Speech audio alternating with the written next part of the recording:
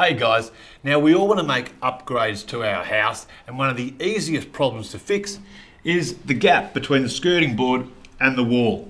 Now what you're going to need is a caulking gun, Selleys No More Gaps Fast Dry, and a cloth.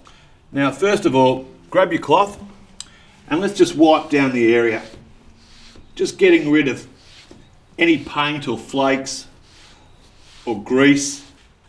Now take No More Gaps Fast Dry and pop it into your caulking gun. Just snip the top like so. Now with this nozzle, we just want to chop it on a 45-degree angle, not too thickly, and screw it on. So pump the gun, now we're ready to roll. So on a 45-degree angle, push the nozzle right into the gap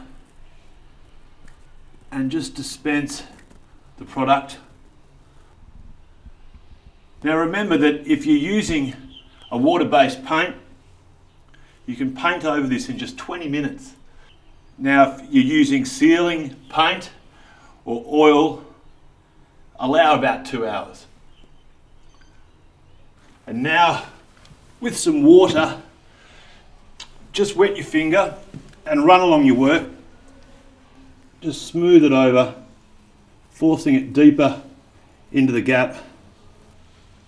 No More Gaps has a high flex and low shrinkage, giving you that superior long-lasting finish.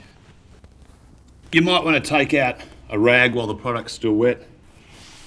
Like I told you, it does exactly what it says on the cartridge.